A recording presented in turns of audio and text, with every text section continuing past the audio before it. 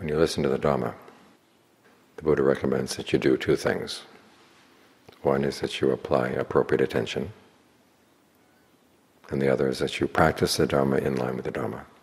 Appropriate attention means asking yourself, how does this Dhamma relate to my problem of suffering?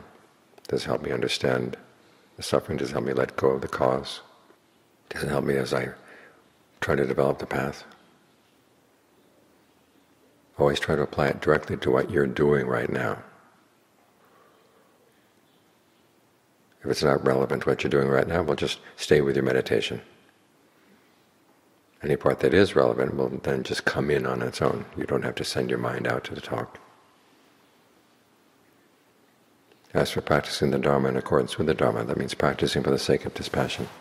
You ask, how does this Dhamma help me get dispassionate toward the things that I'm really passionate about? And passion here doesn't mean necessarily sexual passion. It can mean anything in the world that your mind really gets obsessed about, that you're really addicted to.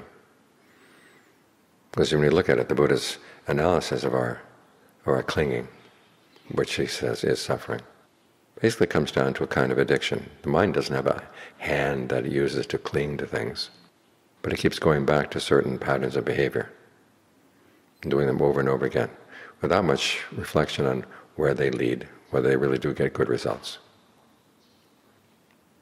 And so you want to see if you can get some dispassion for your old habits, the habits that are actually causing suffering. And you want to be able to see them clearly. Yeah, this is making me suffer, and I don't really have to do it. And part of you will say, well, this is just the way I am. Well, the way you are has been constantly changing. Think of how many lifetimes you've been through. You've been many, many different things. And certain personality traits may last for several lifetimes, but then they just fade away. It's replaced by something else. And so you can always change. Every effort that's made in the right direction is effort well spent. And you can learn how to step back from the things that you're passionate about and really see that they're just an addiction. They're not really doing anything for you. They're creating more trouble than they're worth. And when you see that, they're more trouble than they're worth, and you realize that you have an alternative, the mind will let go. We hear so much about thinking in terms of inconstancy, stress, and not self. Those are the main outlines of what leads your thinking in the direction of letting go. But for particular defilements, there are particular perceptions where you say, oh, this isn't worth it, this is stupid. I'm causing myself trouble for not getting anything out of it.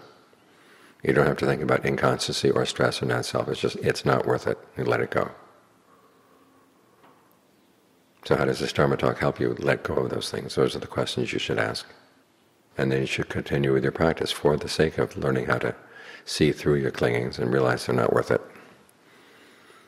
When you do that, that's when you really benefited from the Dharma. We hear about people gaining awakening while listening to the Dharma. Well, this is how they did it.